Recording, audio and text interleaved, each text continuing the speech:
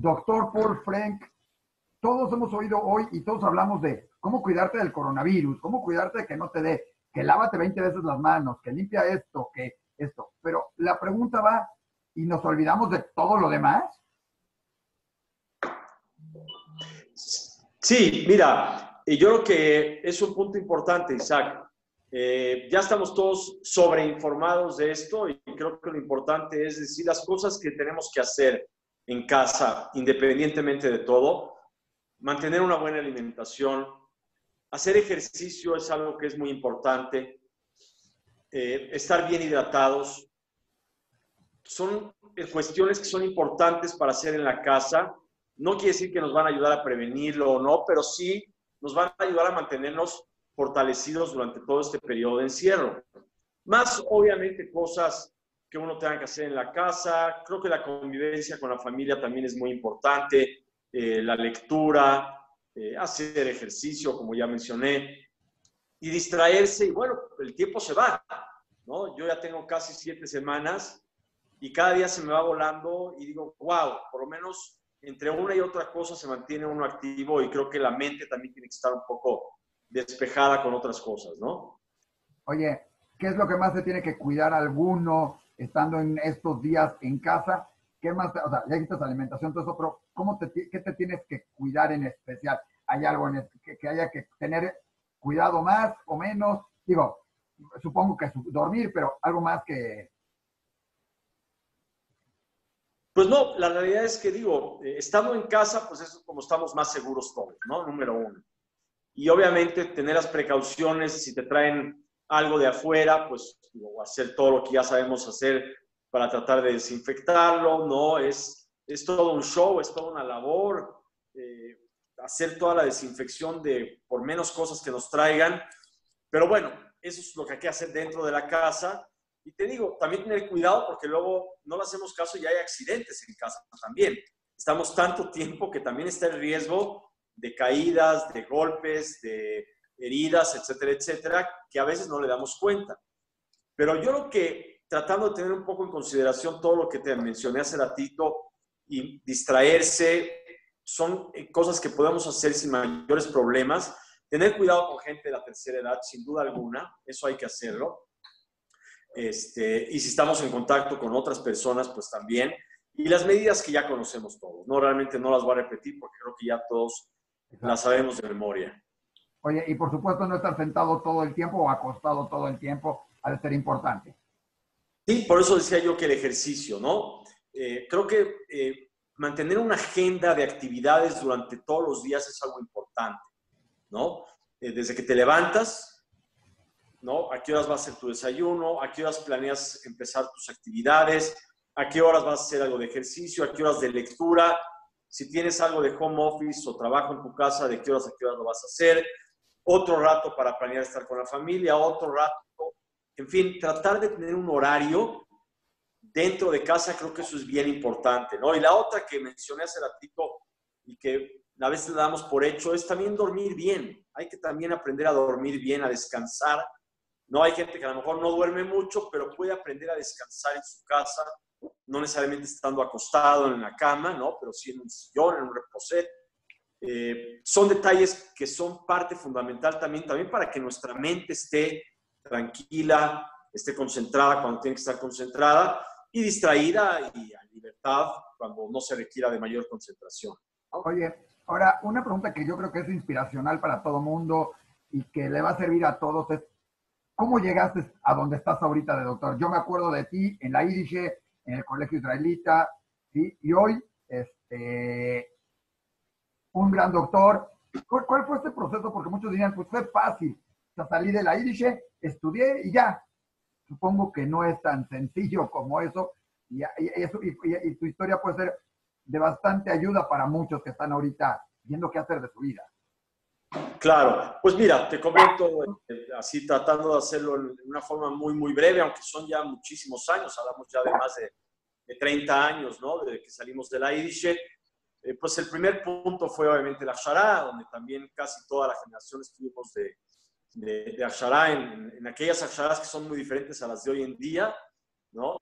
Y luego, bueno, yo regreso a México y empiezo a estudiar medicina en la UNAM. De hecho, de la Yidishe, pues el otro, Carlitos Hanenberg, que también estudió medicina, y Hillel Swerling, que está en Estados Unidos, y creo que somos todos de la Yidishe que estudiamos medicina. Y varios dentistas. ¿Bien? Estudiaron odontología también. Hubo una gran bueno, de odontólogos también. No, odontología hubo muchos que estudiaron odontología. Y bueno, yo empiezo en medicina en 1984, termino en 1989. En el Inter tengo la posibilidad de hacer una rotación en investigación en inmunología, que era algo que me gustaba mucho en aquella época, y me voy a Israel, al Instituto Weizmann, ahí en Rehovot, a pasar ahí un tiempo haciendo investigación. Y bueno, en ese momento mi papá, que en paz descanse, se pone malo, lo hospitalizan. Obviamente yo me regreso de Israel y bueno, me quedo aquí ya pues con mi mamá, con mi hermana, y desafortunadamente pues mi papá fallece en aquella época. Yo continúo evidentemente con mis estudios y bueno, termino en el año del 89,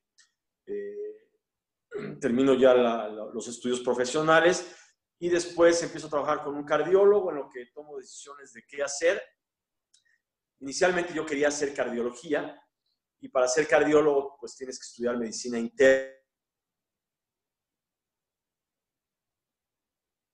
en Karen, y me voy para allá. Una época muy complicada porque es cuando está a punto de empezar la guerra del Golfo allá en Israel, y además la máxima migración que viene de judíos de Rusia, de Etiopía.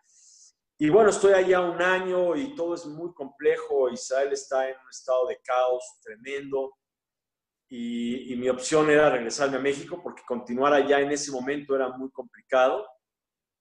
Entonces regreso a México y empiezo a hacer pues medicina interna. Lo que empecé en Israel lo tengo que volver a empezar aquí en México. Lo hago en el Centro Médico Nacional Siglo XXI, en la Torre de Especialidades Médicas. Y bueno, ahí hago 3 años, de 92 al 95, medicina interna. Y después de ahí, pues ya me dedico a mi práctica privada. Y por azares del destino, me empiezo a meter mucho en todo lo que es diabetes, lo que conocemos como síndrome metabólico, que tiene que ver con problemas de colesterol, triglicéridos, hipertensión, obesidad. Y desde entonces a la fecha me he dedicado, yo diría, en un 80-90% de mi práctica es atender a este tipo de pacientes, principalmente aquellos con diabetes. Y me dedico a dar conferencias por todo México, por fuera de Latinoamérica, ocasionalmente en Estados Unidos. Y básicamente me dedico a eso, a dar cursos, a dar conferencias, a ayudarles a los médicos generales a que aprendan un poquito más del padecimiento, del tratamiento, de todas las cosas nuevas que hay. Y después trabajo, de hecho, para un laboratorio médico muy importante en cuestiones de diabetes. Y bueno, sigo dando mi consulta normal. Y luego, hace como unos 10 años, vi la oportunidad de abrir un centro de investigación que hacía mucha falta aquí en México, y me dedico a hacer investigación médica, principalmente en estos padecimientos, en la diabetes. El centro lo tuve abierto como unos 5 o 6 años, hasta que se vino un poco abajo la investigación en México por diferentes factores. Cierro ese centro, pero bueno, durante todo el tiempo mantengo mi consulta médica en el Hospital Ángeles, en el ABC durante un tiempo, y sigo con las conferencias, con los cursos, con asesorías, etcétera, etcétera. Ese sería así como en un muy breve resumen todo lo que he hecho durante muchos años hasta hoy en día, ¿no? Oye, Paul, cualquier día un médico pues nada más atiende, pero tú ya le has dado la visión de que no nada más atiendes pacientes, hiciste esa investigación, cambiaste medio de giros dentro de eso de lo que te dedicabas como médico, das cursos, ¿todo eso entra dentro de una profesión médica? Bueno, ¿sí me oíste, Paul? Sí, te escucho. Dime, ¿todo eso entró dentro de tu profesión médica, de formarlo, de todo eso, de cómo va cambiando? Digo, porque muchos se imaginan al doctor como el doctor nada más atiende a sus pacientes y listo, ¿no? No, la realidad es que la medicina va dando giros, yo te diría casi día a día, mes a mes, años con años. Vamos haciendo cosas que a veces no imaginamos o que no teníamos previstas y que nos van metiendo en diferentes áreas o en diferentes rubros dentro de la misma medicina. Esa es una realidad, ¿no? Yo la viví y creo que muchos de mis colegas médicos la han vivido también, porque son cosas que se van presentando en el camino. Si es algo que te gusta, si es algo que te motiva y que tú no lo pensabas, te vas para allá. Entonces, sin duda alguna, es una carrera con muchos retos y con mucho aprendizaje y con cosas muy nuevas, ¿no? Por ejemplo, si extrapolamos ahorita a nuestra época actual del COVID, yo sin buscarlo y sin quererlo, me buscan de ciertas compañías para asesorar a gente que tiene dudas, ¿no? Pacientes de COVID. Y me ha tocado ver cosas muy impresionantes, desde gente que realmente es nada más el puro pánico de creer o pensar que puedan tener la enfermedad, hasta gente que literalmente está muy mal, porque yo los veo en las pantallas, los veo en videos, y gente que tiene que ir corriendo al hospital, hasta gente que ha fallecido prácticamente después de que juego con ellos. O sea, cosas muy impactantes. Entonces, eso, por ejemplo, yo no lo busqué y de alguna forma me buscaron a mí, encontramos esto para poder ayudar y asistir a diferentes personas y son cosas que pues no piensas ni sabes que van a pasar hasta que llega el momento. Paul, con todo esto, sabemos que eres exalumno de la Irish. Y muchas veces pensamos, decimos, ¿quién sabe para qué me sirvió todo lo de la escuela, la que sea? ¿Para qué? ¿Qué hice con la Irish? ¿Qué te dejó la Irish que hoy puedes decir, qué buena onda, gracias a eso, hoy hago así, hoy aprendí estos valores, alguna cosa? No hables del Irish porque ya sabemos que el Irish fue algo importante. No. ¿Qué te dejó la Irish a ti para todo Pues esto, mira, para los logros que hoy puedes tener? Mira, yo creo que es algo padre, ¿no? Esto que preguntas. Yo te diría que parte de mi educación, porque sabemos que mucho de la educación la tenemos en la casa, pero bueno, creo que mi formación, mi educación, la parte que corresponde a la escuela, el aprendizaje, muchas cosas motivacionales. Creo que la Irish fue parte fundamental y fue un parteaguas de todo lo que hemos hecho después. Yo sí creo que fue un momento en la escuela, que además toda mi vida estuve en la escuela. Nunca estuve en ninguna otra escuela. Yo soy de la Irish de toda la vida. Y sí creo que los valores que aprendimos fueron muy importantes. Sí creo que nos dio una formación básica previo a la universidad también muy importante. Sin duda alguna, la parte cultural también creo que fue algo que aprendimos en una forma muy significativa. Aunque ya lo dijiste tú, pero sí lo tengo que decir, a mí me encantaba el Yiddish, definitivamente. No puedo dejar de decirlo, me fascinaba. Yo lo hablaba muchísimo en casa con mi mamá, que en paz descanse, con mi papá, que en paz descanse. Y hoy en día, aunque ya no existe como tal, lo hablo con mis hijas. Poquito, pero me encanta que aprendan ellas de esta parte de la literatura que sí creo que dejó a mí en personal una huella muy importante. Pero bueno, creo que la Irish fue eso, ¿no? Fue la que nos dio las bases para poder salir a la calle, ¿no? Tú lo sabes muy bien, salir de la escuela y empezar la universidad es un cambio importantísimo, drástico, con un giro total, ¿no? Con gentes de otras culturas, de otros universos, de otras plataformas. Y creo que salimos con las bases suficientes para poder enfrentar esa vida fuera de nuestro núcleo, que es la sociedad, ¿no? Nuestra comunidad. Oye, Paul, doctor Paul, muchísimas gracias, doctor Paul Frenk. Yo sé que andas bien ocupado, entre todo, porque sigues atendiendo pacientes, sigues viendo, como tú dices, atendiendo hasta cosas de COVID, resolviendo dudas de mucha gente que tiene diabetes, que tiene en todo lo que estás especializado. Yo te agradezco tu tiempo. Te comento que Yiddish sigue existiendo, hay muchas cosas en Yiddish. En Diario Judío puedes encontrarte infinidad de actividades que están dándose hoy en día en Yiddish, desde obras de teatro, música, etcétera, etcétera. Impresionante, cursos, literatura, todo en Yiddish, pero es parte de lo que nos dejó la Irish, como lo dice su nombre, Yiddish, nos dejó mucho. Es esa parte de ser mensch, de todo eso. Yo te agradezco porque creo que eres un ejemplo para muchos, ¿sí?